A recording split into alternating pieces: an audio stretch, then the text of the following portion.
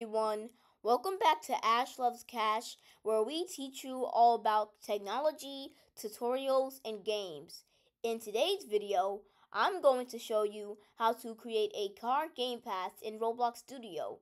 It's a great way, to add extra features to your Roblox game and reward players.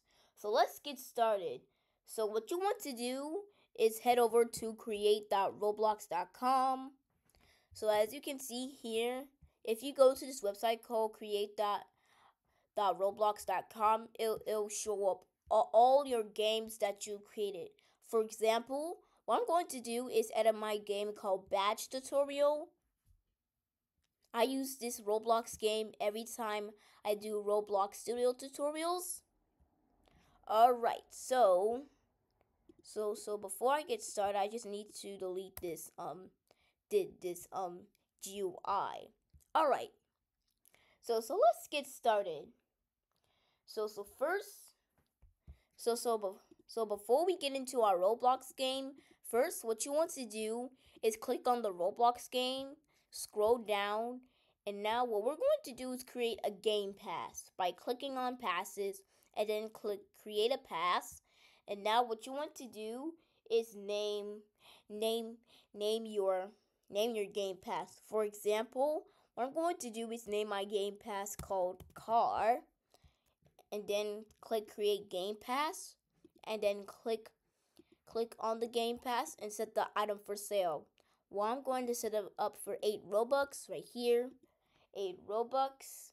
And now, okay, so now that we have our game pass, what you want to do is go to Roblox Studio and go over to the toolbox. What we're going to do is add a car. So for example, what I'm going to do is add this Roblox model called car. So I'm going to click OK. I'm going to grab this car right here. And then now what I'm going to do is, what you want to do is add a script to the seat. So I just need to, there are some folders in here. I just need to, or you can choose another car. Well, I'm going to choose another car. Alright, so now that we have our car, what you want to do is look inside the car. And wait, so remote effects. Alright, so not that car. I'm going to choose this 2019 car, and now what you want to do is look inside the car. And now as you can see here, you're inside the car, you'll find this thing called drive seat. Now what you want to do is add a script to the drive seat. So by clicking this plus button and then looking up script, we're going to add a script to the drive seat.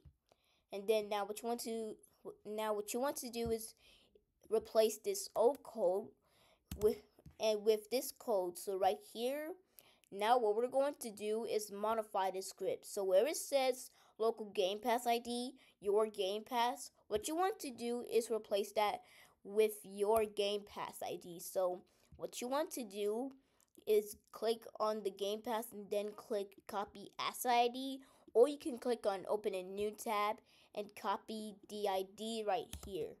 Well, I already copied my ID, and then after you copy your asset ID, what you want to do is go back to Roblox Studio and paste that ID. And now what we're going to do is click the play button. Alright, so finally, let's test our game to make sure everything is working. Click on play if the players with the game pass receive the car. Alright, so what you want to do is click on play. And right here, so this is me. So if we walk over to the car, that car over there, if we walk over to the car, it'll say you already own this item. Your account has not been charged, but it works. But if we go back to the Google Chrome, open this GamePassId new tab, and then if we delete it from our inventory, so if we delete this game pass from our inventory, and then we go back into Roblox Studio, I'm going to click play. So right here, what I'm going to do is click on play, and then if we go over there to the car, it'll say, would you like to buy car? Alright, so here's what I mean. So when players join a Roblox game and they try to enter the car, when they try it to enter inside the car, it'll show up this GUI that's automatically made by Roblox. Would you like to buy car? Well, for me it says that, and then now what you want to do is purchase it, and then after you purchase it, they have access to the car. Because after they purchase the Game Pass, they have access to the car. All right, so and there you have it. You have successfully created a car Game Pass in Roblox Studio. If you found this tutorial helpful, make sure to give it a thumbs up and subscribe to the channel and hit the bell icon so you'll never miss an update. Thanks for watching, and I'll see you in the next video. And if you want more tutorials, I'll make one tomorrow, and I'll see you in the next video.